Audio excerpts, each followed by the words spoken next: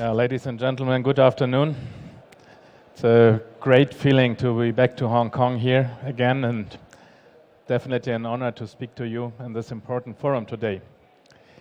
So, thanks for having me here. Thanks for giving me the chance to share with you some of my thoughts about the future of mobility, why we did BYTON, what the motivation behind it, and where I think things will go. I've been asked frequently three questions.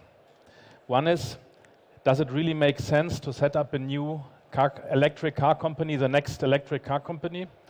Second one is, why are you doing all those things in China? And the third one, why did you leave a great company like BMW, which I have been part for 20 years? So I will try to answer those questions in my presentation during the next 15 minutes or so. So first of all, does it make sense to create the next company selling electric cars? And the clear answer is no, this does not make sense, because there are so many out already. All the big car makers will eventually be able to build and sell electric cars, so there's no reason to do this. But the business model of selling cars, being them electric or not, is not the business model of the future. If you look to today's car companies, the greatest ones, they do a profit, an EBIT of 10% and this will be less in the future, due to regulations, due to more competition, and due to the fact that the car eventually will become a kind of commodity. But there are new things coming up. There are technologies coming up like AI, leading to autonomous driving. There is smart technology coming up, high-speed connectivity, new style of user interfaces, and this is what will make products different in the future, and this is what will create opportunities for not only new products but new business models. Because looking at the car as a smart device, you will be able to create sales channels to your customers, you will be able to make business with them, sell them digital content, new functionalities based on data you generate with them and others. And being autonomous and having the right product, you will be able to provide mobility at the end of the day and not sell cars. And this is where the real business is in the future. This requires to adapt a complete new business model. And this is the reason why we created BYTON. And in this aspect, you can be much more flexible and much better and much faster to do so than a traditional company having the legacy of 100 years and more than 100,000 people on board. So in our case, it's not about refining cars, it's about refining life. The whole BYTON brand is centered around user experience and not so about the car. So what does it mean if we talk about smart cars? And this is very important to understand. In the last 100 years, cars have been mainly a burden for societies, polluting the air, covering parking space, causing traffic congestions. And in the era of an autonomous car, of a smart car, this changes. Those products will add value not only to the customers of our brand, they will add value to societies. Means providing sustainability, clean energy, make transportation and traffic safer, reducing number of traffic accidents, reducing number of dead people from traffic accidents, and eventually lead to shared economy, to shared mobility, like ride sharing or car sharing. This adds value to societies, and this is one of the reasons why those products and business models are not only driven by companies, they are driven and will be driven by societies. And if we now come back to the question, why do we do this in China? My feeling is that in China, more than in every other place in the world, it is understood that this will add value to societies. And that is not about only having products, that is about creating a whole ecosystem. This is about a connectivity network, this is about adapting the legal requirements and providing support and a space, an environment, a framework to make this happen. This is supported, and this will drive those technologies and this business models further. Then second, as you might know, in China everything is moving very fast. You find a lot of entrepreneurs, you find a lot of money, of people who are prepared to invest in early stage companies and ideas. And last but not least, it's the biggest market in the world when it comes to transportation, and it will move and develop very fast and faster than other markets in the world. So we look at the car in a way that we think it is the next generation smart device. It is a car, it is still a car, and you still will need all the abilities to develop and manufacture a car. But from a customer experience and from a business perspective, it's more a smart device than a car. So how far away are we from this vision? What is reality today? I would like to show you a movie in this context.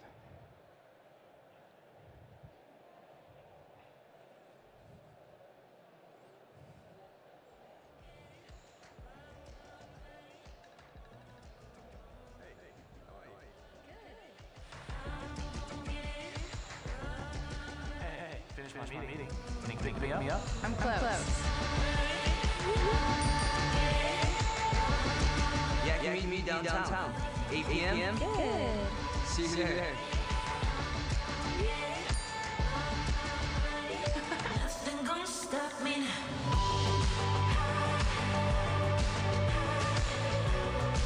Hey. Hey.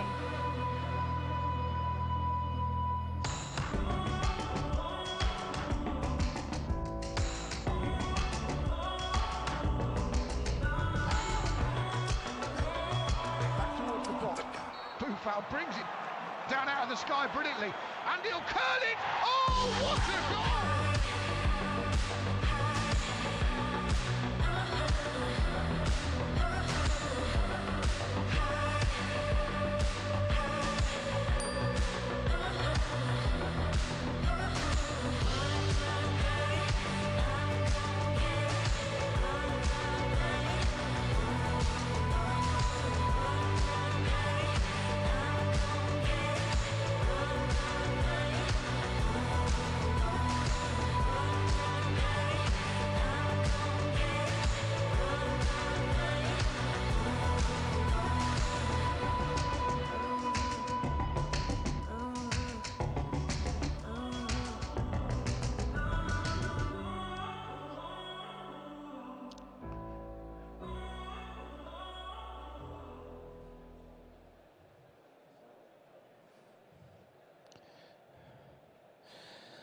So what you saw in this movie is not science fiction or just animation.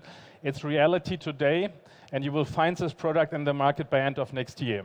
We built some full runner prototypes where you can experience all this. We showed them at the CES in Las Vegas in January of this year. We've been to Europe. We showed them at Beijing Motor Show some weeks before. And again, this is reality and will be in the market by end of next year. And it's the next step when it comes to autonomous driving. This is the second model we showed at the CES in Shanghai some weeks before. And the special thing on this concept, this one is designed for level 4 autonomy.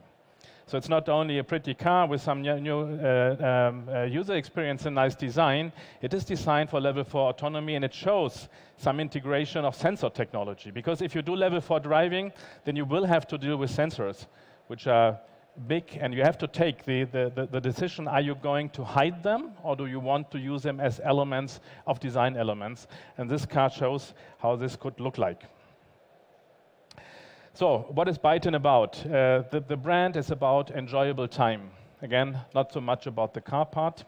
And we want to provide enjoyable time in social life, easy driving behavior, and beyond the car. So we want to create an overall experience for our customers. For social life, if you look at our car, not being a car, it's not a normal interior of a car. We call it a digital lounge experience. So you will find a lot of space. You will find a lot of variability. You can rotate the front seats. You have this big screen in front, giving an experience for all of the customers in the car, and everyone has his own digital experience if you want. You find this big screen. You find a tablet in the middle of the steering wheel. This tablet in the middle of the steering wheel gives the driver full access to all the car functionalities if it comes to the air condition system, seat control, and so on. And a very specific thing is you can switch this tablet to an Android tablet. Just do whatever you do with your smart devices. This you can do while standing still, while moving slow in a traffic jam, or while in autonomous mode.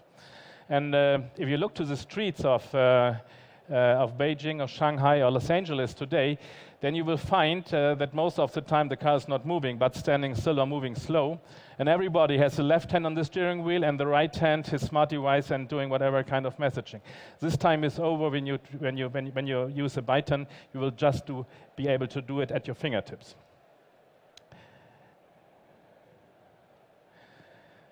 Then again, the impression of the digital lounge, even from the rear seat passengers, giving the fact that you can rotate the front seats, you will have the full view to the big screen, you will have a lot of space, and you will have your own tablet for your own digital experience, treating every passenger in the car the same. Now, when it comes to autonomous driving is a technology which is going to develop quite fast. There are different approaches from car companies, some of them saying we should do everything by our own.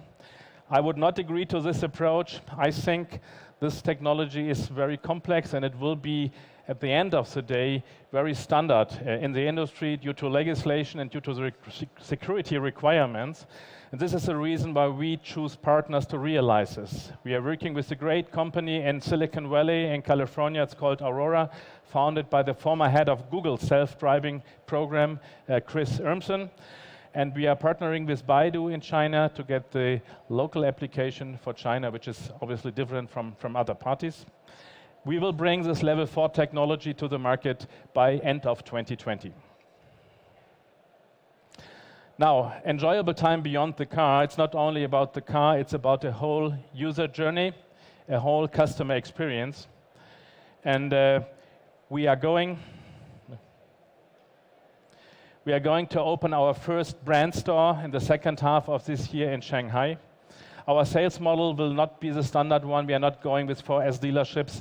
We are going to implement a direct sales model. But obviously, you have to build a brand and you have to create an experience for your customers. And these are the brand stores, the brand stores you will see all over the world. The first one being in Shanghai. And our basic philosophy in this customer journey is each minute, each step, which means for each minute and each step our customer is doing within our brand store, whenever he approaches our brand, he will have a very special experience. And we are using a lot of technologies to provide this, facial recognition login. There are augmented reality tools, virtual reality to show the products. You will have simulator experience and video conference. So how are we going to implement all this? What is the structure of BYTON? First of all, to do though in a short period of time, you need a global approach. You have to go where the talent and the technology is right now. And in our case, this means a premium product needs premium design, a premium car concept. This is the reason why we have our design and vehicle center in Munich, in Germany, close to those premium OEMs of today like Mercedes, BMW, and Audi. Our R&D center is in Silicon Valley and Santa Clara, providing the technologies for autonomous driving, for connectivity, for UI UX. And our global headquarters is in China. We are a company rooted in China, in Nanjing, where we do the local R&D, where we do supply chain, and where we are on the way on building our plant. Because having a great product is not enough. You have to be able to manufacture it in volume and quality, and at the right price point. And this is what our plant is here. It is designed for 300,000 units a year. It's under construction now and will go to production by end of next year. We finished the first part of the plant, which is a trial shop to build prototypes. And I think we have a video here showing what's currently going on.